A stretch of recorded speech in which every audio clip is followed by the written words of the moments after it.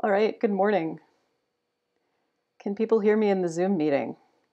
I'm not going to start until somebody responds affirmatively. Hooray! All right. So I realized that it's been a minute since I went over the answers to the quiz questions from the last few quizzes. So let's take a moment to do that before we jump into the rest of today. So here's some older quizzes. So quiz number 8. This was from like a week and a half ago. So this was Chandy-Lamport. So consider a distributed system with two processes, P1 and P2. Suppose that P1 initiates the snapshot algorithm. What does P1 do after recording its own state? The answer that we were looking for here was just it sends marker messages. So it does some other stuff after that, but the important thing is that it must send the marker messages right after recording its own state. And that's to make sure that no other events happen in between it recording its own state and it sending the marker messages out. Because if they did, then that could lead to problems in the recorded snapshot. So that's the answer we were looking for there. Send out marker messages. So that was quiz number 8. Quiz number 9. What does it mean for an algorithm to be decentralized? So the way that we defined it in class was we said a decentralized algorithm is just one that can have multiple initiators. So Chandy-Lamport was our first example of a decentralized algorithm. Some people define this differently, and I actually got some different good responses to this one. So my colleague Owen Arden, for example, defines decentralization as having to do with trust and having to do with the participants not trusting one another. So that's an aspect of decentralization, and that's how it might be defined in some communities. But for the purposes of this class, we're just saying decentralization means there can be more than one initiator, and we'll see that again later on when we talk about Paxos. Quiz 10, which of these are liveness properties? Somebody just shout out the answer to this one. Which, if any, of these is a liveness property?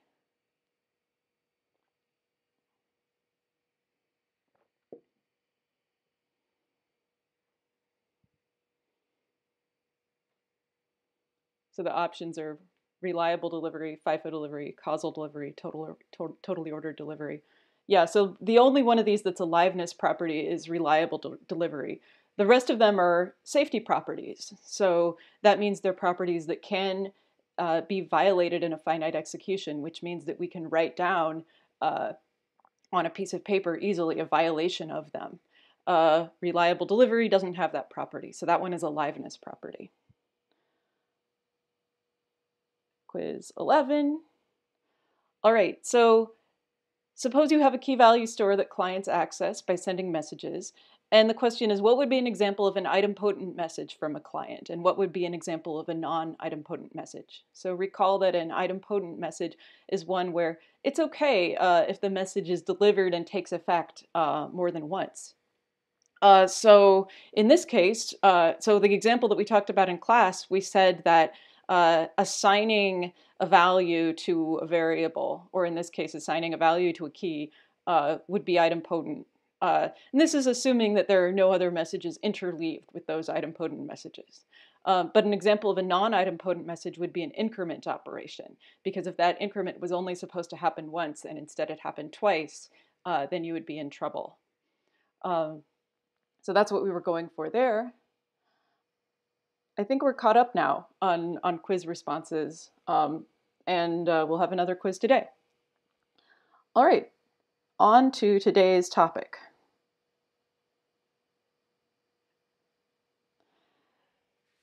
So last time we began to talk about, at the very end of last time, we began to talk about replication, and we kind of got into this topic of replication by observing that it's often the case that we mitigate loss of something by making copies, right? So we mitigate message loss by making copies of messages, and likewise, we mitigate loss of state by making copies of state. So making copies of state, making copies of data, in other words, replication.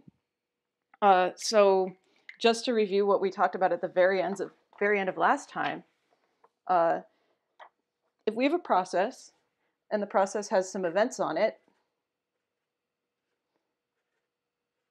so this goes back to what we talked about at the beginning of the class, where we can think of each of those events as being a state. And whatever our state is at a certain point is determined by all the events that took place up until then. And maybe we also have some memory, some process local memory, like maybe this process knows that x is 5. And we can replicate this thing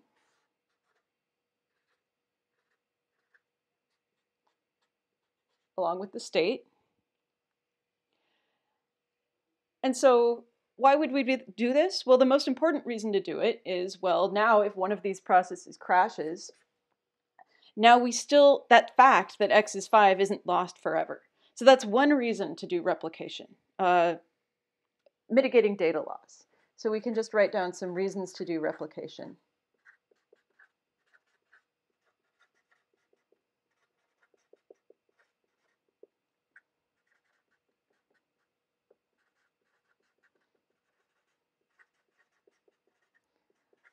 And as we talked about at the end of last time, there are other important reasons to do replication. And so one of the reasons that was mentioned was scalability. So there's different aspects to this, to what I mean by scalability. But one thing I mean is dividing up the work, right? So if you're getting a lot of messages, if you're getting a lot of requests for the value of x, and you're having a hard time handling it all, it might make sense to have another machine to take some of the burden off of you. And this is especially relevant if the requests are coming from different physical locations, and you would like these replicas to be close to those physical locations so that you can serve them more quickly. So it's likely that a machine that's physically closer to you is going to be able to respond faster. So data locality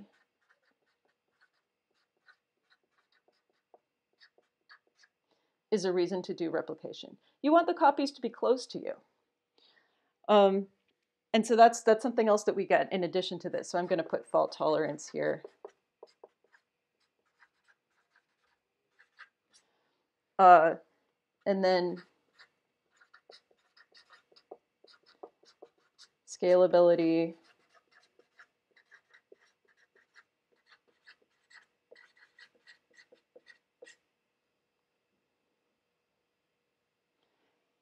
So these are all reasons to do replication. What we didn't really get to talk about at the end of last time is what are the downsides of replication? So even though replication has all these advantages, you really don't want to do it unless you need to. So why is that? What are the reasons not to do replication?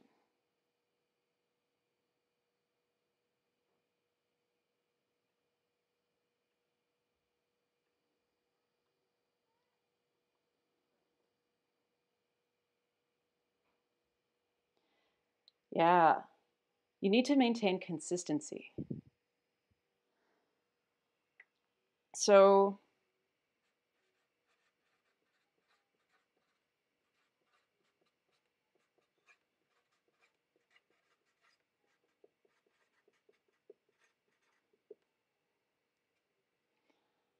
having to keep replicas consistent is a huge problem.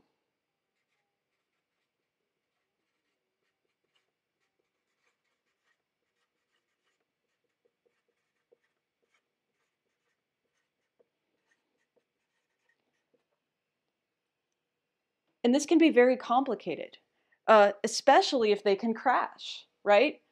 Which was the whole reason why we wanted to do replication in the first place, or one of the reasons. And it's also especially hard if they're physically far apart, which was another reason why we wanted to do replication. And it's also hard to do if they're both serving requests, which was another reason why we wanted to do replication.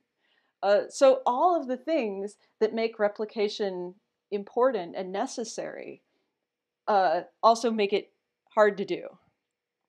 And another reason not to do it is just that it's expensive, right? So you have to buy more machines, right? Or you have to rent them from Amazon or Google or Microsoft or some other cloud computing service, right? And you have to do it in advance if you want to protect your data, right? It's not like with message loss, where if you lose a message, if a message is lost, you just send it again. With data loss, if a machine fails, then you better have already had a replica up and running. You can't just go buy another machine after the first one fails, because by then it's too late. So you need to make this upfront investment in order to protect your data. And that does indeed end up being expensive. So having to keep replicas consistent, this can be very complicated. And we're going to talk about protocols for doing replication that try to address this. So let's go back to our favorite picture of a total order anomaly.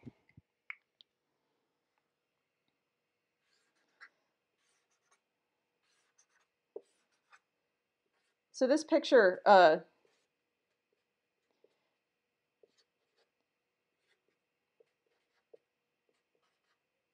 illustrates one of the challenges with replication. So the issue here is that different events happened in different orders on two replicas.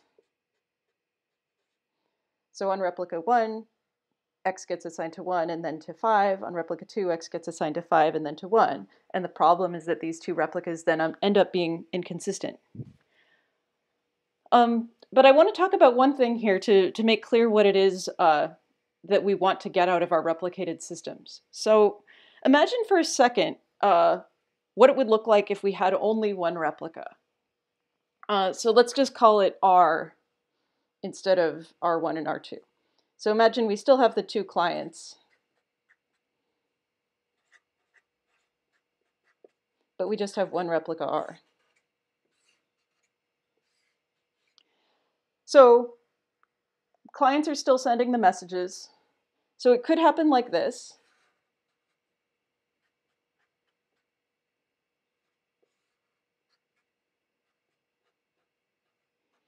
Right? Or it could happen like this.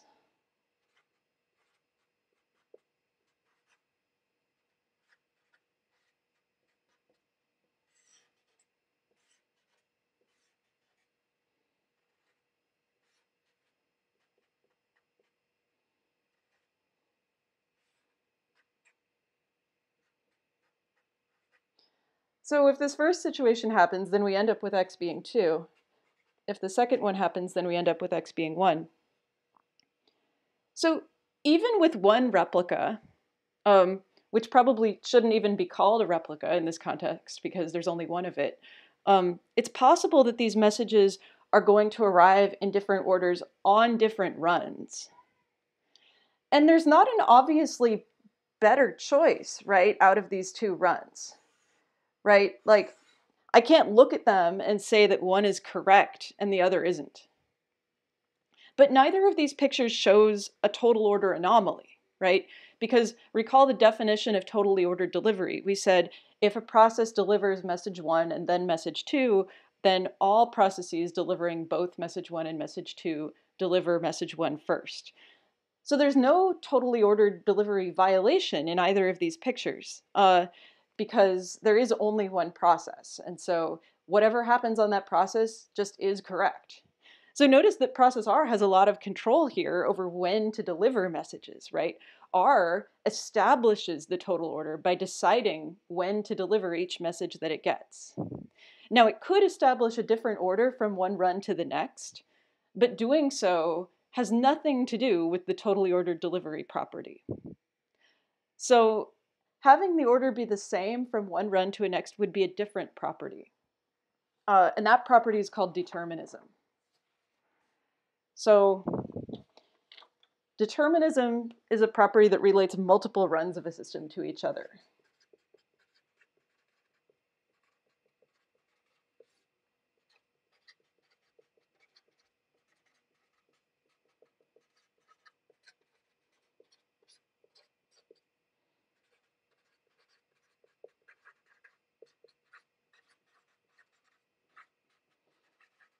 So this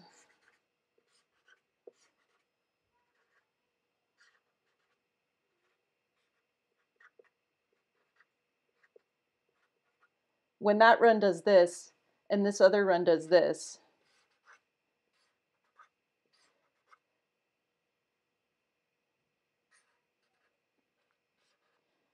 this is a violation of determinism. It's not a violation of totally ordered delivery.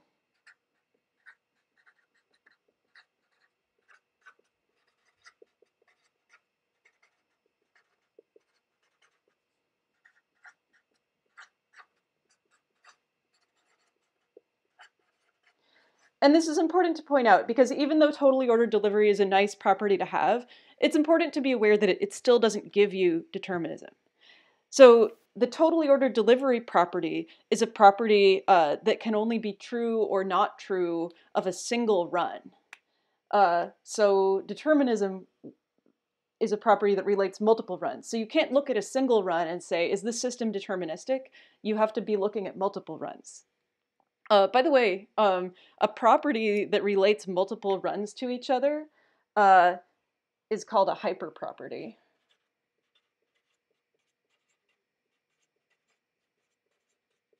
So determinism is an example of a hyperproperty. This is not actually important to the class. I just think hyperproperty is a fun word to say. All right, so back to talking about totally ordered delivery. So when there's only one replica, notice that it establishes a total order on a given run. What we would like to do is make it so that there can be multiple replicas, but keep this nice totally ordered property. In other words, we want clients to think that they're only dealing with one replica. We want them to think that they're dealing with a system that does not have multiple replicas. So here's an informal definition of what we want.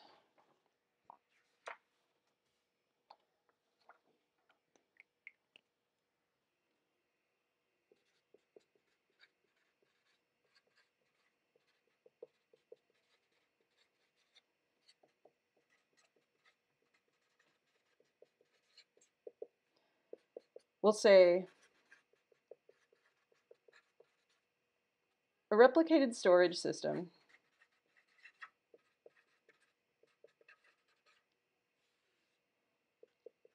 is strongly consistent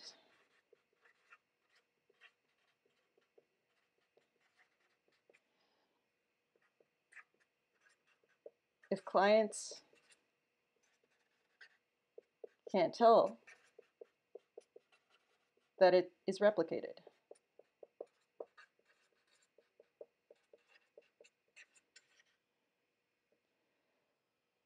So we want it to appear to clients as though there's only one replica, even though under the hood we may have many. So it turns out that every strongly consistent replication protocol that we're going to discuss is going to work by establishing a total order on events, but they're all going to do it in different ways. So the first one we're going to talk about is called, before we do that, before we get into particular approaches for establishing this total order and implementing strong consistency, let's first talk about some of the ways where a client might be able to tell that data has been replicated, or in other words, different ways in which replicas might disagree. So one of the most obvious bad things that can happen would be something like this. So let's say you have a client and you have two replicas.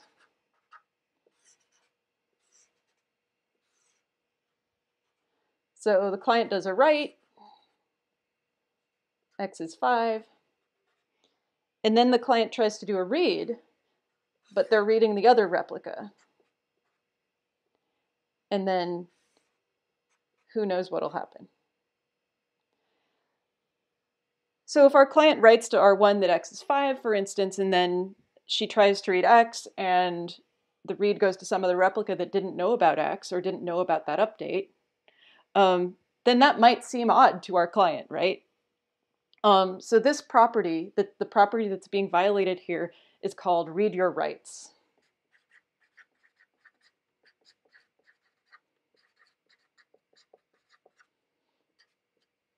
So this is called a read your writes violation. or read your rights anomaly. It's one of the most fundamental things you should ask of any distributed storage system, but some systems still don't provide it. Okay, here's another thing that could go wrong.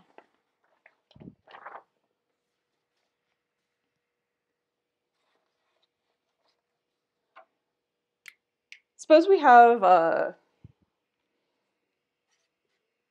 this time, 2 clients and 2 replicas.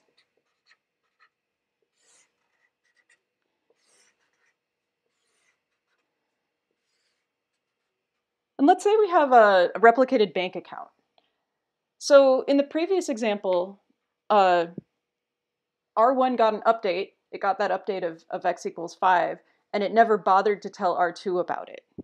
But what if R1 did tell R2 about updates, but in the wrong order? So imagine if it's something like this. So if it's a bank account, and maybe client 1 deposits $50,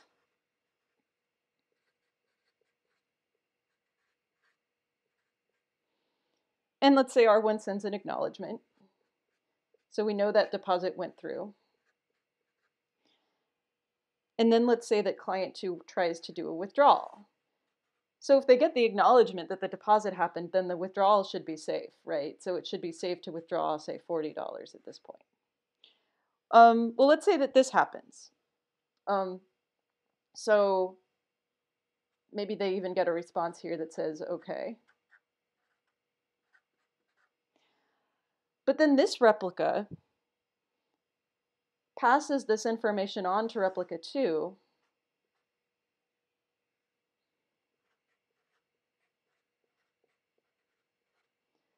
but does so in the wrong order.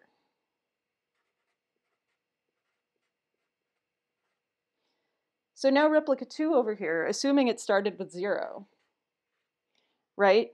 At this point right here, it's now overdrawn.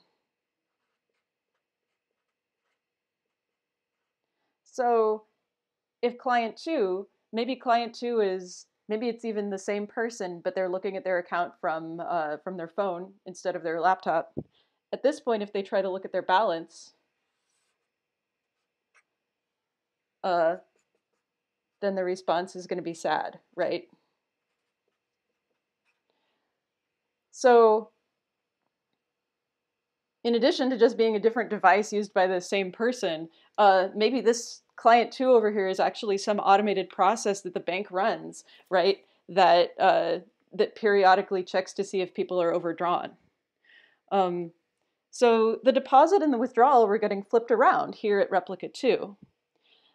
Now, the fact that this client waited for this acknowledgement before doing the withdrawal means that she should be able to have some confidence, right, that her withdrawal happens after the deposit.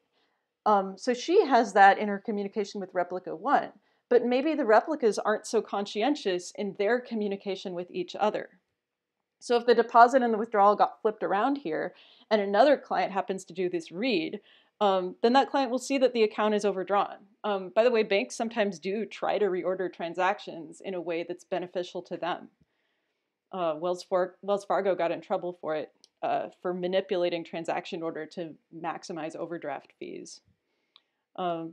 So anyway, what kind of an anomaly that we've seen before does this look like?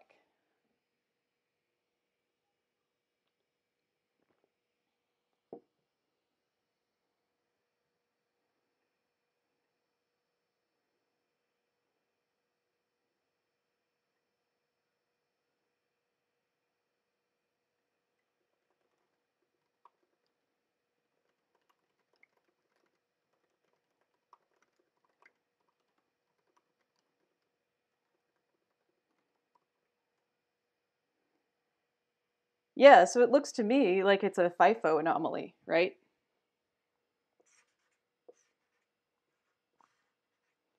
So here's our picture of a FIFO anomaly that we saw before. So there seems to be a violation of FIFO between replica 1 and replica 2 here. So this is what we would call a violation of FIFO consistency.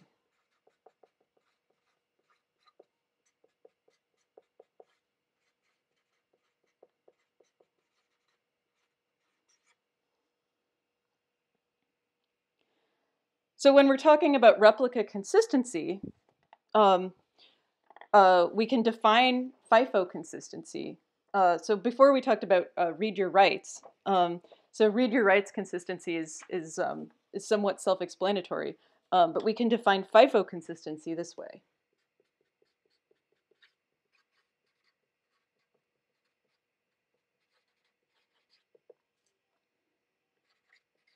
We'll say writes done by a single process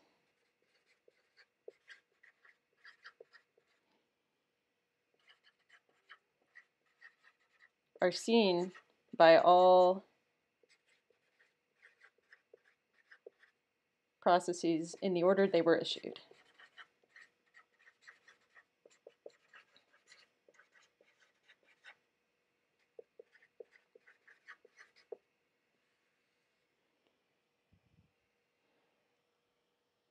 By the way, in this example, it could have just been one client as well. In that case, we would still have a violation of FIFO consistency, even if this client over here hadn't made this observation. But the observation over here is kind of illustrates why it's bad to have a violation of FIFO consistency. Okay, here's another bad thing that could happen. Let's stick with our bank example.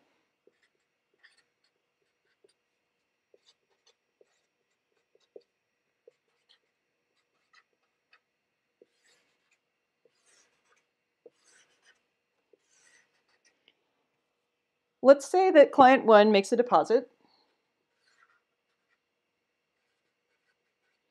of $100 and gets an ACK.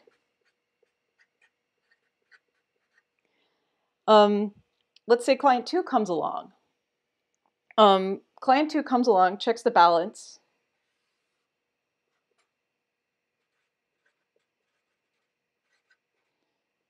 and sees that there's $100 in the account. Okay, so client 2 then tries to do a withdrawal.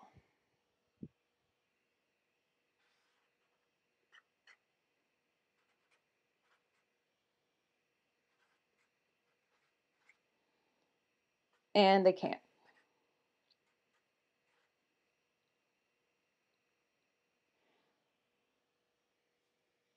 Somebody asked to see the violation, or to see the definition of FIFO consistency again. So here's the definition of FIFO consistency.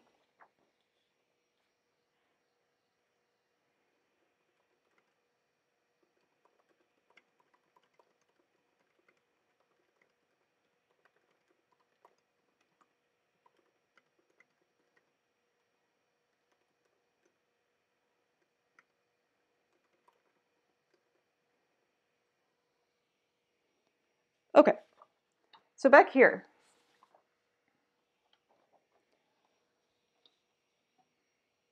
So client 2 comes along, checks the balance, sees that the balance was 100, then tries to do withdrawal. Unfortunately, that withdrawal hits the other replica. So if we said that these started at 0, then they would try to do their withdrawal and get sad face, insufficient funds. So why did client 2 think that they could do a withdrawal? Well, the withdrawal is being done because of this earlier deposit. And client 2 found out about this earlier deposit, right? Because they did this balance inquiry here. So if you follow the chain of events, you can see that this deposit of $100 happened before the withdrawal, in the sense of happened before that we've talked about. We can walk down this chain of events here and see that this happened before this, happened before this, happened before this, happened before this, happened before the withdrawal. So you can see that the deposit of $100 happened before the withdrawal. And so client 2 isn't doing anything wrong.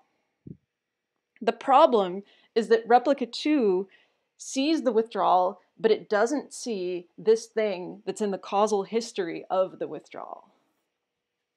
So in particular, replica 2 doesn't see the deposit.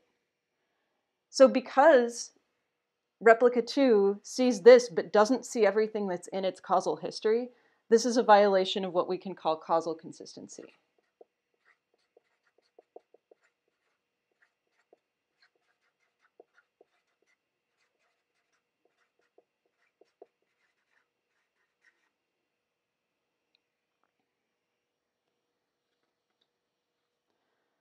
Okay, so somebody's asking, okay, why did client 2 read from replica 2 instead of replica 1? Yeah, so good question. Yeah, so in a replicated storage system, you might not have control over which replica you're talking to, right?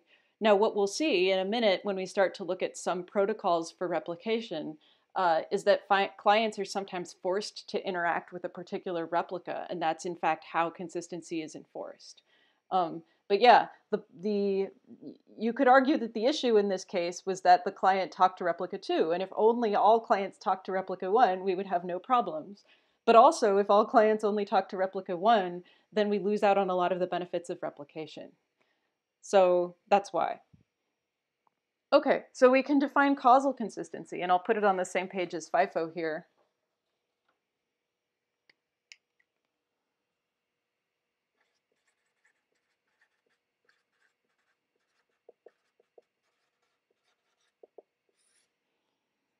We'll say writes that are potentially causally related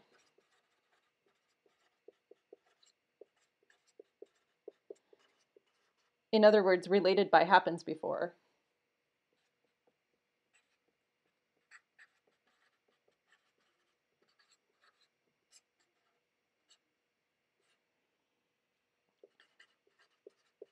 must be seen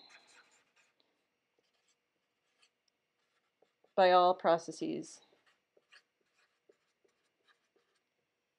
in the same order.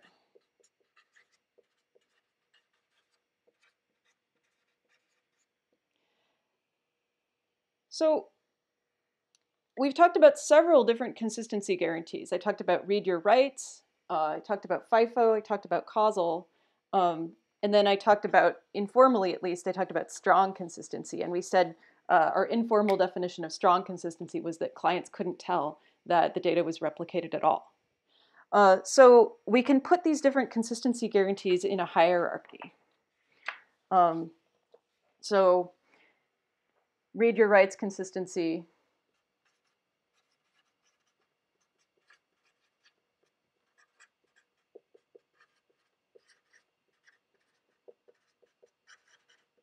is near the bottom of the hierarchy. FIFO consistency is a step up from that. Causal consistency is a step up from that.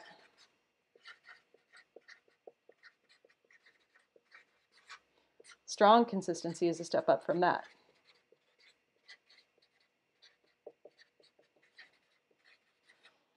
And there are more that I could add to this picture. Many more, in fact. There was a paper that came out a few years ago which discussed over 50 different notions of consistency. I promise not to make you learn about all of them. But I'm bringing this up because I want to emphasize that different systems make different consistency choices, and higher up isn't necessarily better. There are good reasons to want to pick something weaker than strong consistency. So we'll come back to that later in the course. Right now, though, we're going to talk about replication strategies that enforce strong consistency, which we informally defined as meaning clients can't tell that the data is replicated. So we're going to talk about a couple of replication strategies, both of which enforce strong consistency. And so let's jump into that.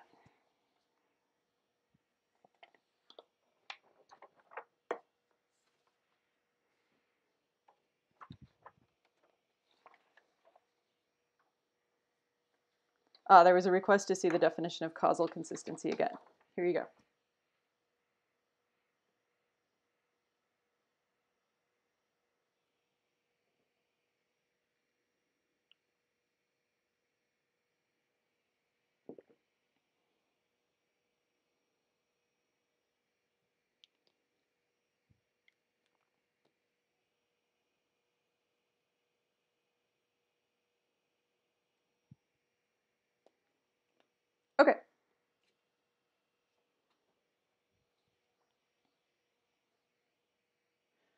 Actually, you know what? I think now is a good time to do a quiz question.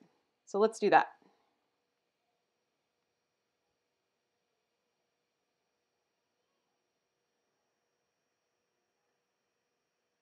So here is today's quiz question. And I will share it.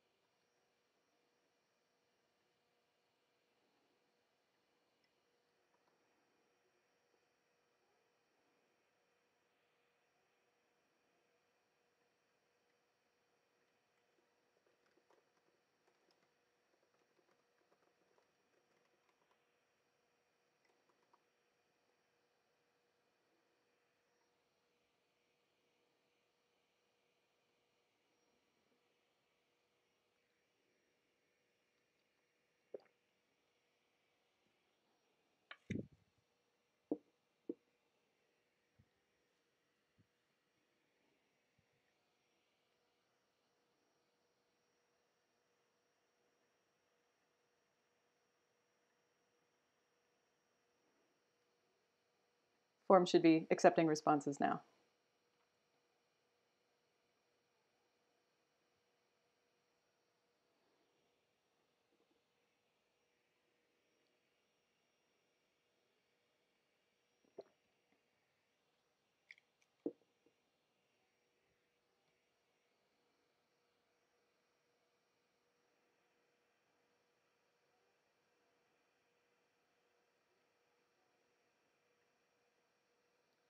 So there's some good questions on Twitch. So somebody asks about the relationship to serializability in database theory. Yeah, so this is a great question. So it's not exactly the same thing. So when we talk about strong consistency, we're not going to necessarily define this any more formally than the way that I defined it, which was to say, uh, we say that replicas are strongly consistent if clients can't tell that the data is replicated. But the gold standard definition for strong consistency is something called linearizability, which was defined by Maurice Herlihy and Jeanette Wing in the 90s. Linearizability is not the same thing as serializability. Peter Bayless actually has a nice blog post about this. So if you just Google for linearizability and serializability, you should be able to find his post. Yeah, so serializability is a different notion, and it has to do with if I can remember correctly, it has to do with ability to reorder transactions. So we're not talking about transactions in this case. We're talking about single operations. There are notions of consistency that do have to do with transactions, but we're mostly concerned with non-transactional notions of consistency. So all of these transactional or all of these notions of consistency that I've talked about, so FIFO consistency, causal consistency, read your rights consistency, these are all considered non-transactional.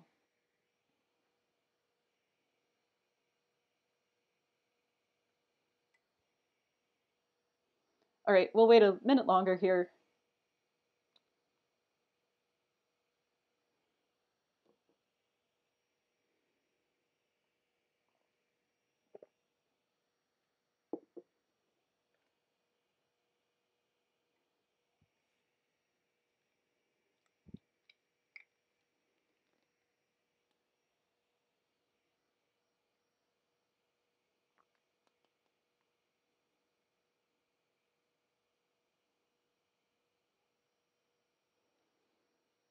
All right,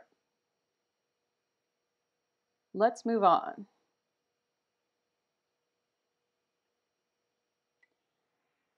So we're going to start talking about ways to enforce strong consistency. Replication strategies that enforce strong consistency. The first one we're going to talk about is called primary backup replication.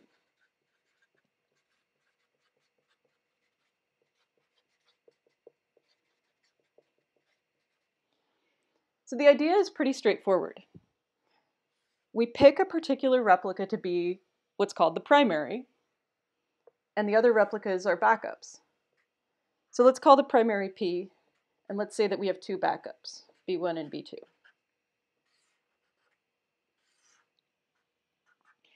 And the idea is that, as some of you might have anticipated, clients only interact with the primary.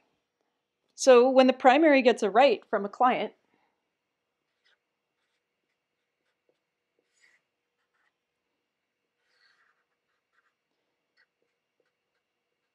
it then broadcasts that write to all the backups.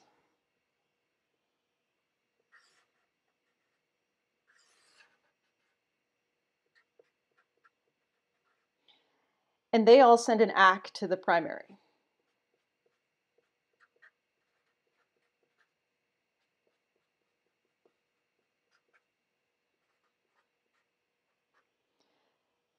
At the point when all of the backups have acknowledged the write to the primary, then the primary can tell the client that the write succeeded.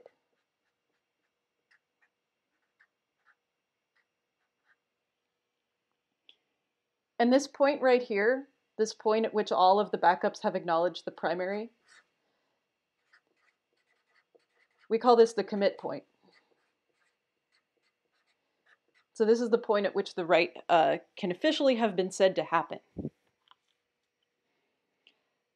And at that point, the primary is actually allowed to deliver the write to itself. And then we can ACK the client.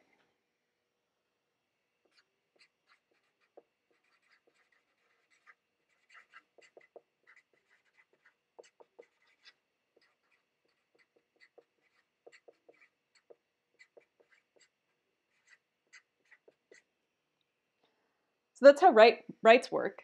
What about reads? What does the client do when it wants to read the value of X? Anyone know? Or want to take a guess?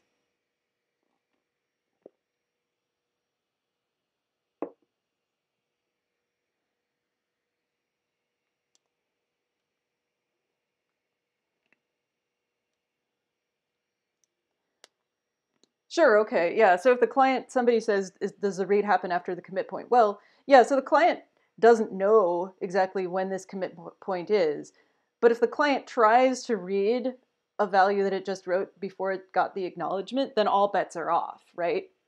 So if you're the client and you do a write and you haven't gotten an ACK of that write yet, then you should have no expectation of that write actually having taken effect. So if the client does a read up here somewhere before it gets the ACK, then who knows what'll happen. But let's assume that the client is doing the read sometime after it's gotten the ACK. Who does it do the read to? It just talks to the primary. So we can extend these lines a little bit here. So it just asks the primary. So there's no need for reads to be broadcast to the other replicas. And then the primary responds.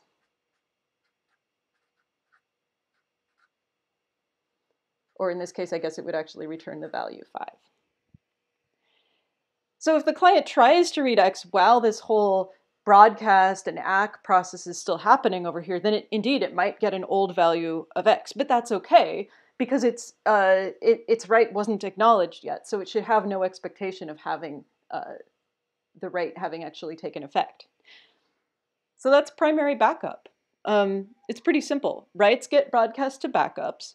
Backups have to ACK the primary before the primary ACKs the client, and reads just get answered by the primary. This is all a very old idea. It's been around since the 70s at least. What are the drawbacks to this?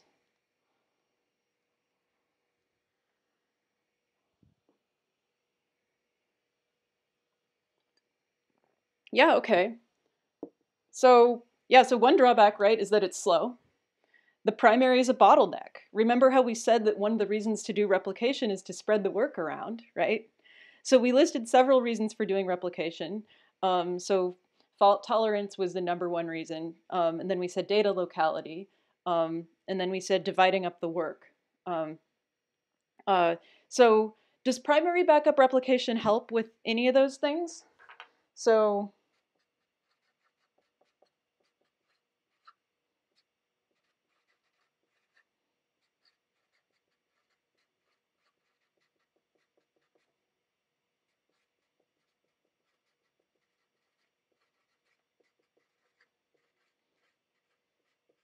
dividing up the work, that we could also call that horizontal scaling.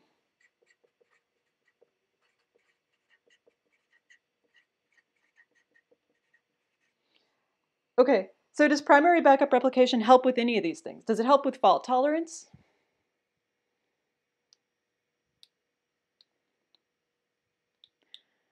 Some people are saying no. I would argue that it does help with fault tolerance, right? Because if the issue here is that a replica could crash, right? If the primary crashes, then one of these backups could take over. And we know that the backups are not going to be behind, right? Because commits or writes don't commit on the primary until they've already happened and been acknowledged by the backups. So you know that the backups are going to be at least as up to date as the primary. So primary backup replication does actually help with fault tolerance. Does it help at all with data locality, though?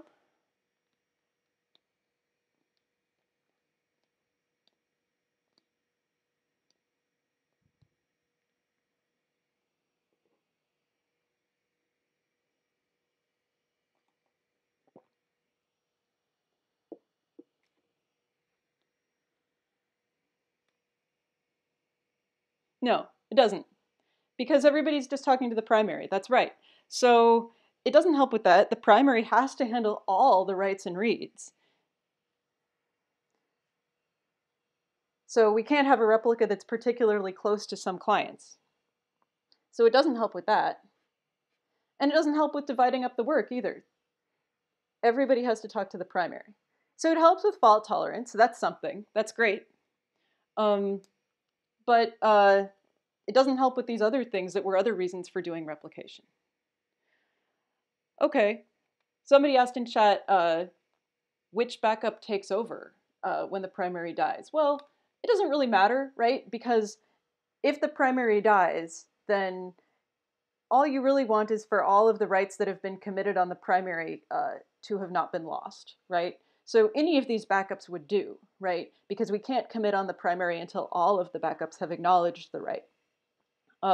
So it doesn't really matter which one takes over. If there is some ordering of them, then we could just say, okay, whoever's next in line.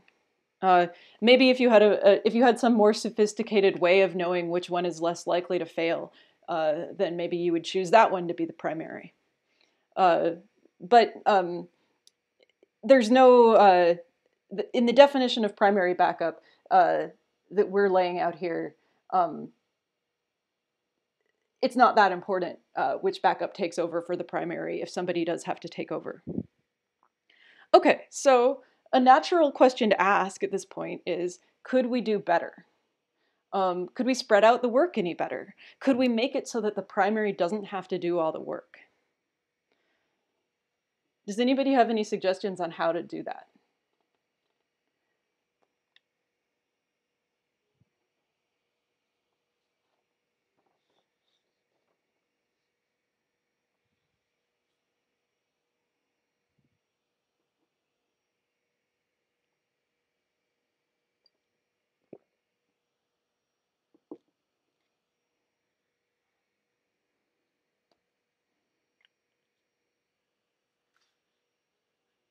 So one suggestion in chat is allow the client to talk to any server. So you all are kind of jumping ahead. This is something that we're going to talk about later. So the advantage of having the client just talk to the primary, right, is that challenge that we had earlier of trying to establish a total order of events that we saw here. So that challenge is being met by having the primary be in charge of the order of events. So in other words, it's like these scenarios where the clients are talking to the single replica, and then that replica has some other processes back here that only the replica or only the primary talks to. So clients never interact with those backups. So the primary ends up being in charge of the order of events. And if you allowed clients to talk to any replica, then knowing the order of events suddenly gets a lot harder. But of course, then we have the problem of the primary being a bottleneck. So is there any way that we could make a small change to the way that this is happening here that would help maybe spread out the work a little more? Yeah, so one suggestion already in chat is a good one. So it says, have the backups take care of reads. So instead of having reads go to the client, have the reads go over here. So if we do that, we could do that, right? But we wouldn't necessarily know what we'd be reading, right? We might actually be reading data from the future, right? Because if you do a read over here to this backup, that backup might have data that's actually more up to date than what's on the primary. Because when we read from the primary, we know when a previous write has finished, right? Because it acknowledges us. But with the backups, who knows what state they're in, right? Well, okay, so we could try picking out a particular backup to always read from, and then have that backup acknowledge us when the writes to the primary have finished. So let's try that.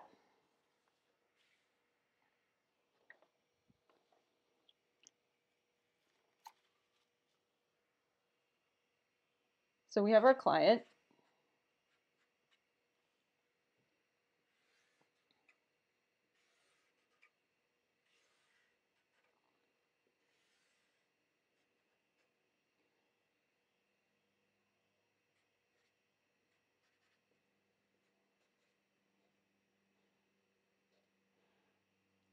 Okay, and we say, when we do a write, we send it here just like we did before.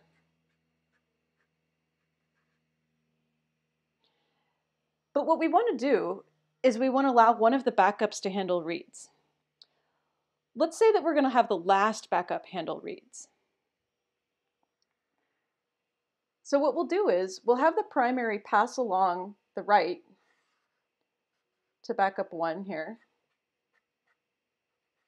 Backup 1 passes it along to backup 2. And backup 2 acknowledges the client.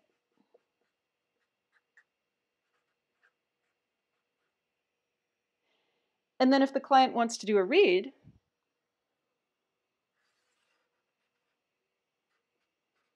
they can do it from here.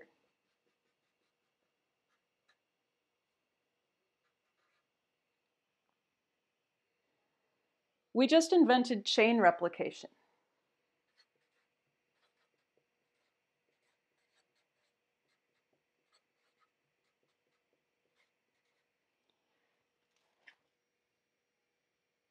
So this is actually a fairly new idea compared to primary backup replication.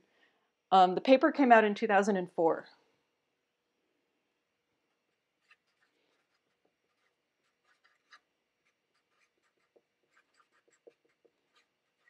And it's called Chain Replication for Supporting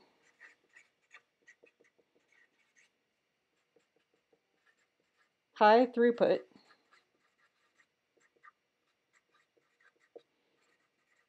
and Availability.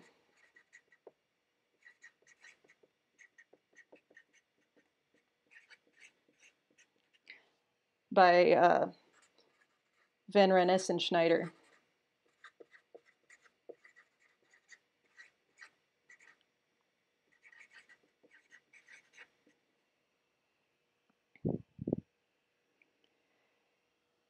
So we really should be picking different names for these things, right? Because now that we don't have a single node that's handling all writes and reads, I don't want to call it primary anymore. And in fact, that's not what the chain replication people call it. They call this process the head process, so I'll call it H for head. And they call this process here the tail. So I'll call that one T for tail. And then this one, it doesn't really have a name. We'll just call it B for backup. So in chain replication, there could be any number of replicas, but we always have one that's the head and one that's the tail. So we have one node that just handles writes, and that's the head. And we have one that just handles reads, and that's the tail. And then any number that's in between. And when we do a write, we send it to the head node. We pass it along to the next node in the chain. That one passes it along to the next node, and so on until we're at the tail. The tail then acknowledges the client. So we've managed to divide up the work a little better than we did before, right? We divided up the work at least into writes and reads now. Okay, so somebody's asking, it's a good question. How does this allow high throughput, right? They make this claim, right? High throughput in the title of the paper. Bold claim. Okay, so what do you think they mean by high throughput? What is throughput?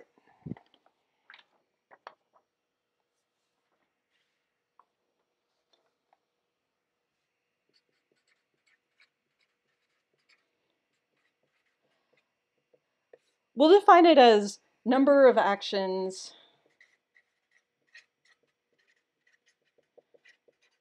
per unit of time.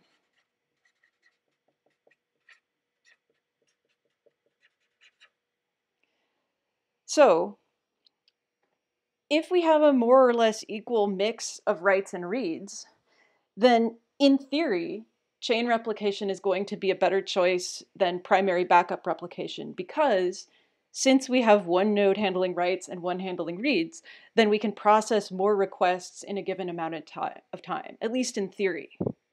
So depending on the mix of writes and reads, chain replication might beat primary backup replication in terms of throughput. What's the downside of chain replication? Here's the picture again.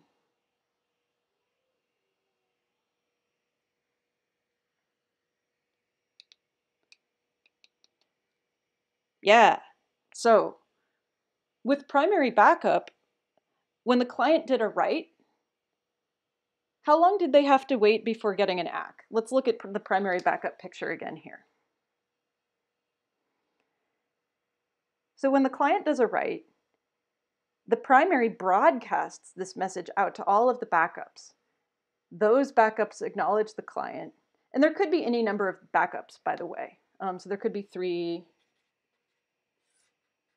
in which case this would go out to all of them. And so on. There could be any number of backups. So the primary has to wait to get all those acknowledgments, but all of those broadcast messages go out in parallel, right? So it still might be slow to have to wait for all the acknowledgments, but it scales nicely. If we add more backups, there's still the same amount of waiting to do on average, right? So the longest thing that we have to wait for is whichever one of these backups is slowest to respond to the primary. So there's going to be 4 messages, right? There's the time it takes for this message to get to the primary. There's the time that it takes for the slowest one of these to get to one of the backups. And then there's the time it takes for the slowest one of the ACKs to get back to the primary. And then there's this response here. So it's 4 messages. And if we added more backups, that number would still be 4 because the primary contacts every backup in parallel. So it's a constant number 4. Constants are great. But how long does it take to get an acknowledgement of a write when you're doing chain replication? Well, here we had 3. We had the head, the middle one, and the tail. So this took 1 message, this took 1 message, this took 1 message, and this took 1 message. So here it's 4. But if I made this chain longer, then that number would also get bigger, right? So it depends on the length of the chain.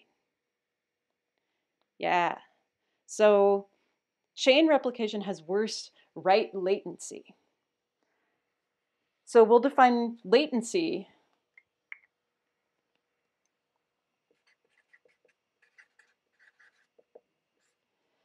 as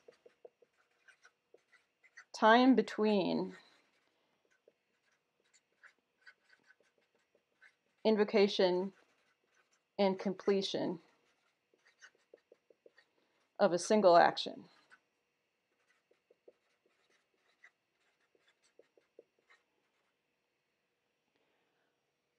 What about read latency? Is that going to be any different for primary backup and chain replication? So here's what it looks like for chain replication. Reads go to the tail responds to the client. For primary backup, reads go to the primary and then the primary responds to the client. Is that going to be any different in terms of latency?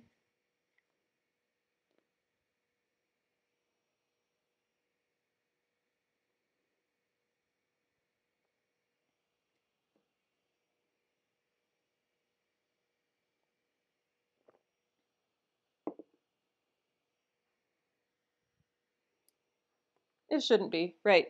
That just takes 2 messages in either case. Okay.